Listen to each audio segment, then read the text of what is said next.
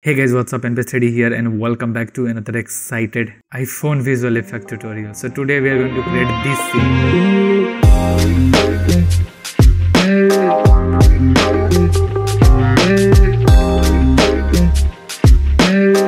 Relax, it's an iPhone. This video is sponsored by Aejuice. More coming in this video. So this is a visual effect I try to do. In this tutorial, we'll see how we will create this. And if you're not deeply learned visual effect, I will highly recommend go and check out our latest visual effect course, which is modern visual effect. We already sold 10 copies and now this course is available with 10% of discount code. Every details is available inside our video description. So go and check it, and without any more delay, let's get started this tutorial. We need few clips. I already recorded 3 clips. Let me play the clips. Here you can see first clip and second clip, and I am pretending that my iPhone is falling, and with CGI we will add an falling iPhone. Perfect. Okay, let's select the first one, drag and drop it here. Now let's right click, create a new solid, and let's rename this to the E3D because we are going to use Element3d to add 3D object inside our real world footage. So here I'm using Element3d. Okay, go to effect and control and press control space. This is a utility plugin from Video Copilot. You can also go over here, effect and preset, and search the effect element, and this is a plugin from Video Copilot. Just drag and drop to this layer. Perfect. Now let's go inside the scene setup and go to the file, import 3D object. I already downloaded a 3D iPhone model. I will put download link in my video description. 3D object, and let's select the iPhone, press open, choose auto normal, hit OK and check normalize size. So now we have an iPhone. Here I will fix few things. First, uncheck this draft texture, click here and hide the grid. Now I will press Ctrl and click here. It will select the material. Go to here advanced section and change the blend mode to screen so that we can see the camera. I will control click here to select this one and just down the opacity a bit so we can see the flash. I will press control click and select this one and select this to the material, and here I will increase the reflectivity all the way to the 100%. So now our Apple logo has a reflection. To hide this black, I will press control and click here to select, and maybe I can uncheck this material and it will remove that. Same I will do it here. So looks pretty much okay. Here I'll go to the preset, environment type basic 2K, and I will load inbuilt environment map. Here I'll go to the environment and increase the brightness a bit more. So this is our iPhone looking good. I will select the model and go down and check this optimize mesh inside the surface option, hit OK. And now you can see we have an iPhone in our scene. And if I will right click and create a new camera and choose it like 20mm, hit OK, and now I can press C to change the camera tool like scale, rotate and move. Okay, so you can see we have an iPhone in our scene and this looks pretty good. In this case, if you wanna be more precise, you can capture a 360 environment of the same location to give it a same lighting, but in this case it's okay to me. So here I will simply select the camera, transform and reset, and now I will select the Element3d, go to the group 1 and create a group null. I will find the area and see my acting, so it's good. Okay, so I will press P and just click here to add a keyframe in the position. In the beginning, maybe let's 60, go all the way till over here and just make it like this. Perfect, like iPhone is falling. Now I will press Shift R and it will also reveal the rotation properties. So let's add a keyframe into rotation. So I will add a keyframe into, here you can see, in Y direction and maybe also in a Z direction a little bit, like this way. Come down and it will flip like this way, and also at the same time make the Z 0, and let's rotate this to the 180 degree and move it all the way over here, and I think I should make it like minus 180. Perfect. You can see looking good to me. And here maybe I can go all the way like this, like iPhone is falling and all. Yeah, this looks good. Now I will select all the keyframe. First I will select the position keyframes and I will just right click, keyframe assistant easy ease and go to the graph editor, and here I will just with holding shift make the curve graph like this. Okay, so it will start slow but it will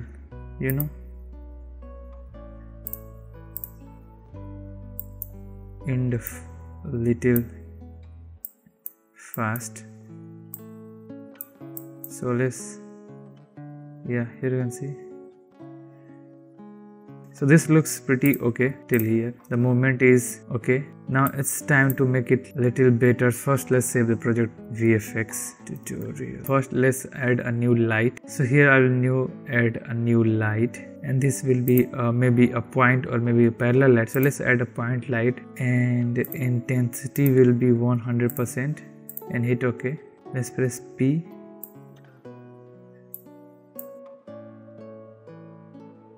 Let's create another light, and this will be for the ambient light, and let's make it 10%. Okay, let's go to the Element3d and let's go to the render settings, physical environment, and here increase the lighting influence and increase the gamma to add some contrast. Perfect, here you can see. And if you think the reflection is pretty sharp, so maybe I can come back here, press Ctrl and select this texture and go down and just down the glossiness to make it little blurry. Do with this, hit OK. And I can also do the same with the camera. Go to the render settings and add ambient occlusion. In this case we don't need a ray trace. Enable it, increase the intensity, high, add a contrast, and advanced option, and increase the AO lighting influence before and after just a bit. Okay, in last part I can add more. Press P to adjust it more like this, just adding a highlight over here. Let's go to the Element3d and go to the output and increase the enhanced multi-sampling and super sampling 2 and sampling and aliasing 2 to make edges smooth. Okay, if I go to the full, you can see. And in the ambient occlusion, let's add 2 samples. So this looks good so far. Movement is amazing, but we need motion blur because it is falling. So just simply click here and it will add motion blur here you can see into our object, and this looks good. If I'll go more close, here you can see some low samples issues. So if your system is not powerful, you are good to go. But if you wanna do, you can go to the render settings, motion blur, and just change the samples to 12, and this looks pretty okay. Here I will create a new adjustment layer and just make it below of Element3d, and let's add a camera lens blur, and I'm adding just because this is before. Okay, so when iPhone will come close to the camera, our scene will be blurred and our iPhone will be in focus. So for that, let's add blur radius over here 5 and all the way here to 1. Press U to reveal the keyframe. Do like this and come here and let's make it 12, and yeah, perfect. So it's an iPhone, you don't have to worry. Let's add one more thing. Let's select our footage and let's apply a lumetri color. Go to the basic correction, increase the shadow and add a contrast to our scene. Down the highlight little bit, add a contrast. Go to the creative and increase the vibrance and saturation. Go to the curves, and here maybe I will just simply down these values a bit. So this looks good. Now the main problem with this is I have to include a next scene texture over here. So let me show you how you can do it. Here, if you don't wanna merge with a second scene, here you can add your YouTube page or your own wallpaper, or you can do anything. It's a basic idea, but let's take a moment and thanks to Aejuice for sponsoring this video. So here I'm using Aejuice Pack Manager, which comes for different software just like After Effects, Premiere Pro. So you just need to install the extension. The most popular pack is I Want It All bundle. They have a lot of, here you can see a tons of bundles, which is very powerful. So obviously they gave me a license and I am able to access all the packs. They have a lot of transitions, and also they have VHS, which is like they offer a lot of category like glitches, camera overlays and all. But today Okay, I'm going to use one for this tutorial, like camera scene. Here you can see, and I already installed it. You just need to click here and things will be installed. So I already installed it. Here you can see they have a lot of variety, and the best thing which I noticed with Aejuice, here you can see this is for the landscape mode, but our video is in a vertical shape. So what I have to do, I just have to just drag and drop it here, and it will download it just in a few seconds. And here you can see I don't have to do anything, and this is set by default in vertical mode. So let me delete this, and I'm going to use a cell phone screen like this one. So I will simply drag and drop and just move it here, and yeah, I don't have to do anything. Perfect. And this is a blogger kit where you can create a lot of things for your YouTube. So this is the pack which I use to create my end screen, and this is really cool. So soon I will make a dedicated video where I will use like 4 to 5 packs, and I will explain them more briefly. So don't forget to check out. The link is available in my video description. Let's move on to the tutorial. Add a transition. I want to add a different scene over here. So first what I will do, I will select this and I'll press Ctrl D to duplicate this composition. Okay, let's double tap here, and now this is a different scene. Here I will simply select the second one and press Alt, drag and drop here, and it will replace this. So here you can see same movement over also here. So what I can do, if you want to change the movement, you can do it. The only thing I want to change is it's like Ctrl Shift H, select this and just move it here, or maybe I can press R and add some rotation, and let's play to like it's falling.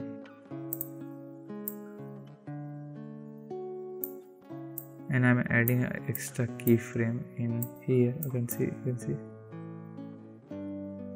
So yeah, it's little different. And if you wanna change the color, you can do it. And for the color change, I just simply search the iPhone hex code. I just search the iPhone hex code, and here all the iPhone colors. Here you can see. So let's copy the green one. Ctrl C to copy, and here I will go to the scene setup and press Ctrl and click here and select this diffuse color. Double tap and Ctrl V to paste. Ctrl click here and Ctrl V to change. And now maybe I can just make it little bright or dark, and same I will do with here also. Ctrl V and let's make it little dark. So yeah, you can see looks pretty good.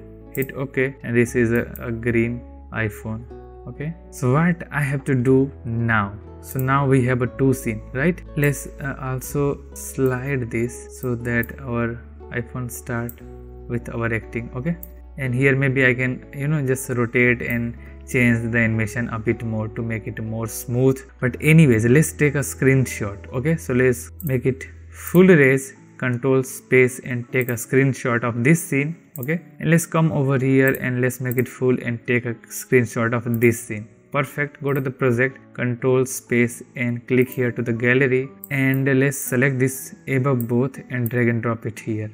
Perfect. So now we have a both textures. So in scene first, I will use a texture 2. So I will simply drag and drop it here, and I will hide it. Go to the Element3d, Control S to save the project, and here I'll go to the custom layer, custom texture, and click here iPhone. Go to the scene setup, and I will select the screen with Control and click, and go to the diffuse and choose the texture. Hit OK and go to the diffuse color and make it white. Perfect. Now the only issue here, you can see the size is not perfectly like I need. Okay, I will simply select this, and here maybe I will try to stretch it a bit like 0.8, and with UV offset I can make it in a center and hit OK. Looks good. I will click here again and maybe increase the brightness just a bit like 15%.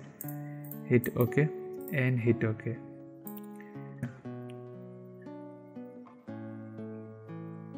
Here you can see it's not perfectly bright, so I'll go to the scene setup once again and select our texture and increase the brightness more and hit OK. Here you can see. Now I'll go to the scene 2. Okay, and here I will use this texture, first texture. Okay, so I'll just drag and drop, go to the Element3d, custom layer, custom texture map, and load it. Go to the scene setup, click the screen and do it just like before.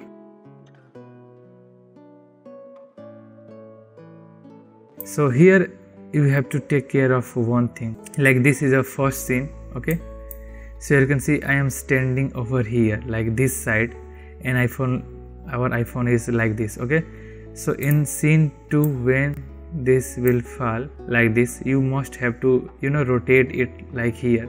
We can't do it here. Okay, so I will simply pre-comp this. Let's double tap and select this, transform and flip vertical. Okay, and now it will flip like this way. So you can see it's looking good. Let's go over here and see the second one. So you can see I also have to flip this texture. Okay, so pre-comp, flip, transform, flip vertical, and now it's perfect. So let's go to the project and create another comp, and this will be our final output. And let's import both one by one and let's see what we can do. Okay, so from here it starts falling down. Okay, so let's crush this with holding shift and let's start it from here. Let's go to the composition setting and let's make this to like 3 seconds. Perfect. Let's press N and let's see here. I have to press N. So you can see it's little good. There is a little bit of jerk, you can see. So first thing here, you can see this yellow scene is totally like warm, and this scene is cool but little bright, but this is not enough bright. So I can go back inside Element3d again and select the texture, and let's add some brightness over here, and let's go final output, and now it's little good. And same I have to do with this scene, and here you can see this is warm and this is little cool. So I will go to the texture here and let's add a lumetri color, and let's increase the temperature a little more until it's like little warm. Okay, let's play.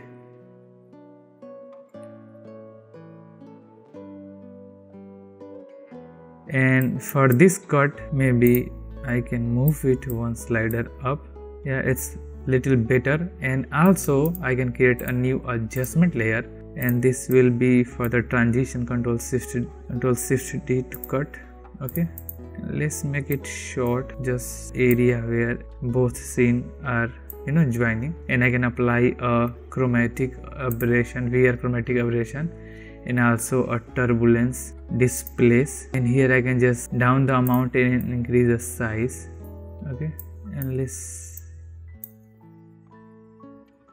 you can see. So yeah, this is the thing. I can also maybe Control D and just put it over here. Yeah, so this is the basic concept to make a effect like this, and I hope you really enjoy it. And if you'll spend more time, you can play and get more good result, and you can use 2 to like 3, 4, 5 scenes and combine them with a different color of iPhone. So I really hope you learned something with this tutorial, and if this is the case, please hit the like button. You can also go to our channel and check. We have a lot of visual effect and 3D tutorials related to After Effects, Element3d and Blender. So I will highly recommend go and check it, and if you are interested, you can also go and check it our course. Okay, so thanks for watching this video. Thanks for loving me. I am NBS3D, and I will see you next time.